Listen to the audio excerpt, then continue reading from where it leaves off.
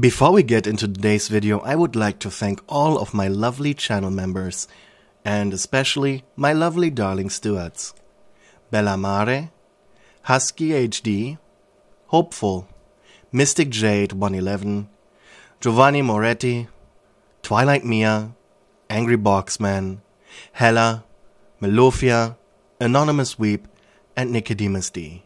Thank you for your support, and also a huge thank you for all of my darling mates for your continued support. Now I hope you enjoy the video, and please remember to like, comment and subscribe. Thank you. My demon name is Miss Holmes. I'm a torture sommelier. It is my job to continue the work of what the Hellborn used to do. Punish wicked souls, make them regret to ever be born, deliver justice to the people wronged by them. You smirked. You have no idea how many people come to me. Imagine waking up one day in hell and realizing that the guy you work with at your adorable little corner store just happens to also be the guy who killed you. Well, that's just how hell works. It's the melting pot of mankind. In some instances, literally. You lean forward in your chair, gently tapping against the cheek of the demon sitting before you. He was bound to his chair, his feet nailed to the floor, blood seeping past the metal. Behind you, a double-sided mirror, which was hiding in an observation room. Inside, sitting 3 people. One was the poor victim of this monster, the other 2 the demons who owned your soul, and the ones who allowed you to operate as the torture sommelier. Vox, the TV demon, and Valentino, the pimp prince of hell. The victim had come to your office 3 weeks ago. She was one of Valentino's girls, used to being treated like a toy, but when she sat before you in your office, you could tell this had gotten a little too far. Her body was in bad shape. Normally, something demon regeneration handled, and right now she was free of any damages, but the mental scars were still left. What he did to her was enough to make even Valentino blush, and she wanted revenge. And it was also the pimp who sent her to you. Torture sommeliers worked hidden under various overlords. Your role to punish, not to permanently execute. No, that's what memory parasites were for. Though arguably, you came quite close to it. The trash before you went by the name of Roach. In accordance to his namesake, he traded in low-level drugs, undercutting regular dealers. A small fry with anger issues. I'm going to turn you into my bitch tonight, and tomorrow, and next week, every day as a matter of fact. What I'm going to do with you hummed, will take a long, long, long time to recover from. The room you were in was filled with various instruments of torture, things whose implications alone usually were enough to make people grovel at your feet to not experience them. You stood up, snapping your fingers, causing 3 shadow puppets to appear, a trick taught to you by the radio demon Alistair. Admittedly, yours weren't as sophisticated. They had the appearance of bipedal cows with sharp, long talons for fingers. Snapping a second time, they proceeded to grab metal batons that were hanging from the walls before mercilessly beating the man, specifically focusing on Roach's limbs. You had earlier punched his teeth out with sand-filled gloves to shut him up, so there was no need for them to harm his precious little head now. After all, it would kill him too fast, and then he'd need to regenerate for a couple of days. Once his body was mangled and broken enough, the next finger snap occurred. Your shadow puppets were only able to follow a singular command of yours. At least you are good enough at handling them, so you didn't have to actually say the commands that you needed them to do. Two of the puppets grabbed the demon under the shoulders, while the third began pulling the nails out of his feet. He was quite unable to resist now. Not that he didn't resist, obviously. Not that he could with how mangled his body was now. He then stepped aside and snapped again, which caused the third demon to move over to a strange contraption. It was a wooden wheel with a metal rim attached to a pole. The demon vomited on the floor from the pain. His body was probably filled with all matter of thoughts right now anyways. Would you like to know an interesting little fact about humanity? See, we are much more creative than demons. Ever read Dante's Inferno? Probably not. You sat and scoffed. With her lackeys, you bound the demon around the wheel, wrapping his noodly broken arms around the wood before securing him with barbed wire. He was still conscious, but why was a mystery to you, but a welcome one.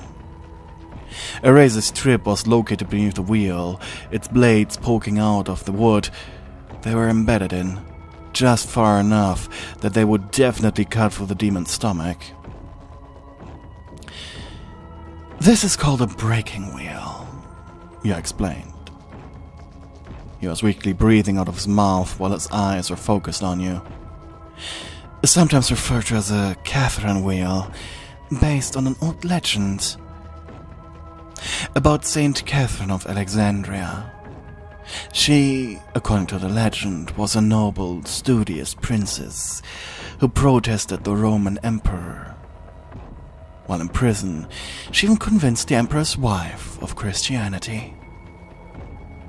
Ew. He growled weakly. I know, I talk too much. You snapped your hand again, causing the puppets to start turning the wheel, while you stepped in front of the mirror. You're dressed in black leather clothes, with a thick brown leather apron. It was to avoid the blood. Your hair was pulled up into a long ponytail to keep it out of your face. While you worked, your hands were folded behind your back. And regardless of what anyone was thinking, you continued your story. For her crimes, Saint Catherine was sentenced to death by the same instrument you're experiencing right now. You heard the noise of his flesh being diced through by the razors. You heard his pain screams. They were so loud they were almost ringing in your head. He must be in unmeasurable pain right now, but he was a demon. He would not die from this. In fact, he'd never die from this. But as the legend goes, the wheel broke upon her touching it. Divine intervention.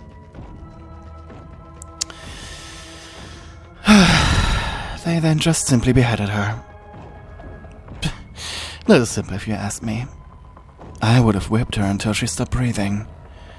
You see, whipping is actually a very good way to torture someone, even though it sounds rather simple. With a smile, you turned around.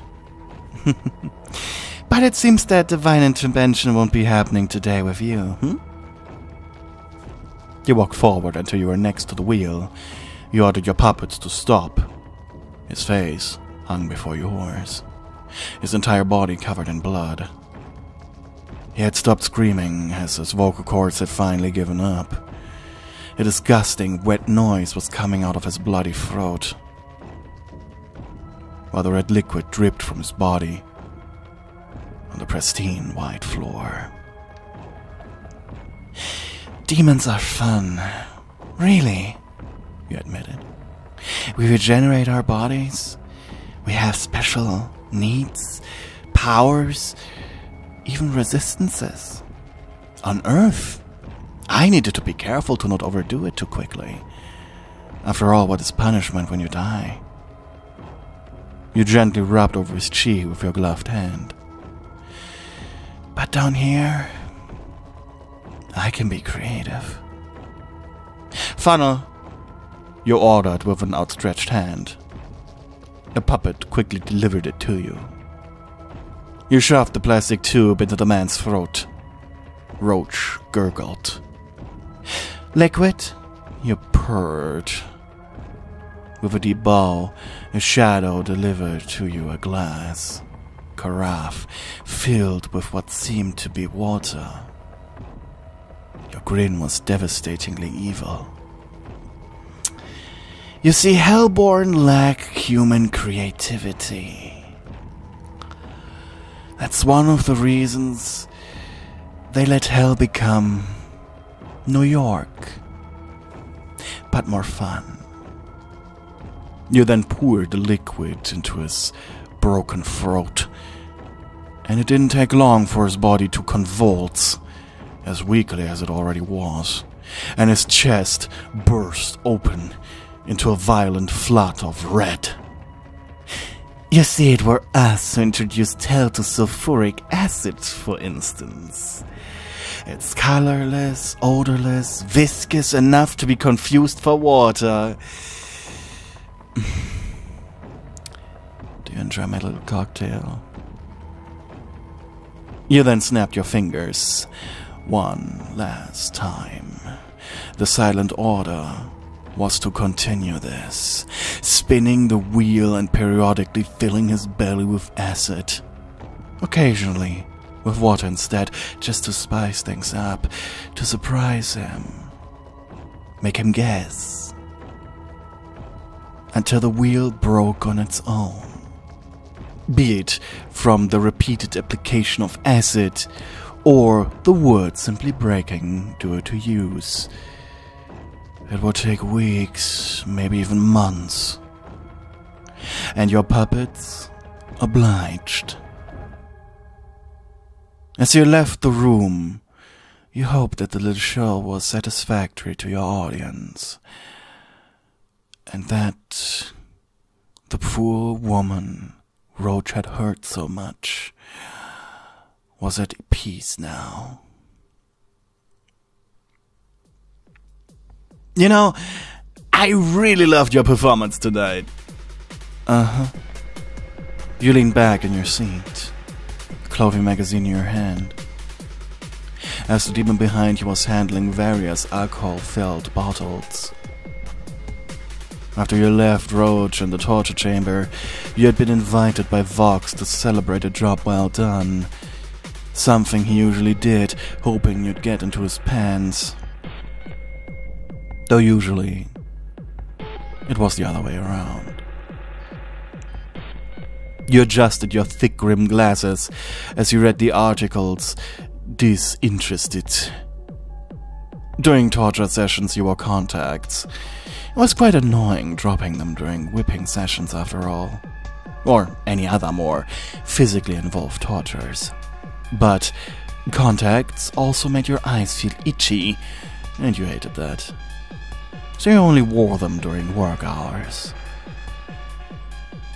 Vox stepped from behind the couch you were sitting on, with two glasses in his hands, placing one on the table in front of you, before throwing himself into the pillows next to you. Like a diva, he leaned back, taking a sip from his glass, while your eyes shot up from your magazine, only to immediately return. You know I don't drink. Ah, come on, Miss Holmes, or should I say, Sam. Please, do it for me. I invited you. Samantha Holmes. That was your full hell name. Most demons chose singular words for their names, but you preferred the order of a full one. Without looking up from the article you were reading, or more, pretending to read, Vox was after all more receptive when he felt as if he was being ignored, or at least not the most important thing in the world. Kinda cute, in a pathetic sort of way.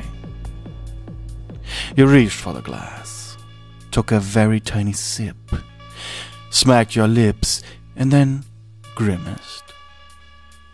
The drink was a Costa del Sol in a very tall glass.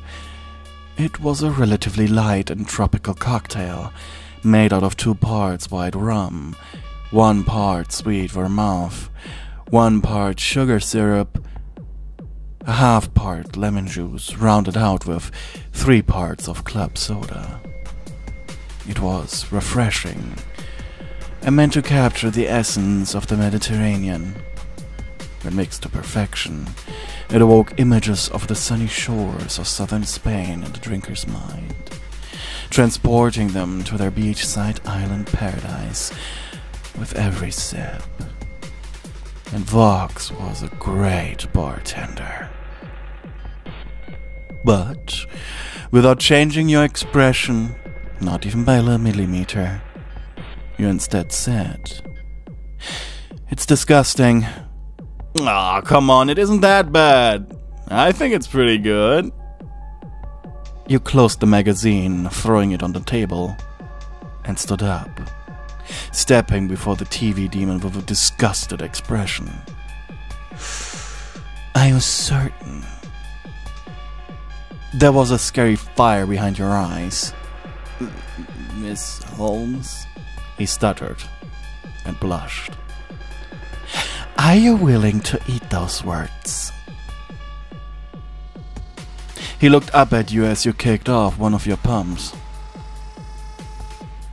You were dressed in your office clothes, no longer the heavy black leather gear. It was a short black skirt and a tight blouse. Challengingly, Vox looked up at you. "Yeah, right, as if I'm scared of..." Without listening to the rest of his sentence, you shoved your naked foot into his mouth. Shocked, he stared at your leg. "Fine then. Drink up, TV boy." Slowly, sensually, you began pouring the glass down your leg. You watched as his Adam's apple moved up and down. Almost desperately, he swallowed the booze that was entering his mouth, his tongue wiggling against your big toe like a slimy little snail. Every time he gulped, the trickle of booze, the eyes on his screen face, lit up ever so slightly. He was excited. Well, you felt nothing, but that's exactly the feeling he was chasing with you. Once the glass was empty, you pulled your foot out of his mouth. His head twitched forward as if he was trying to attempt to keep it there, but you left him sitting there with his mouth half open. In disbelief, he exhaled. Damn it. Again, you had taken control of the situation. Come on, Miss Holmes. Just once, let me be the top." You scoffed as you stared him down. "Do you want to see me naked tonight or not?" He blushed, looking to the side. "Actually, I do, in fact," he admitted.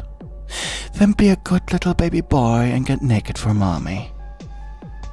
You then walked towards the door leading to Vox's bedroom, unbuttoning your blouse on the way, dropping it next to you on the floor, with a hum. But before you entered his bedroom, you turned your head and said with a smirk at the still perplexed sitting Vox, "You have 2 minutes. Once I put my clothes back on, got it, little man?"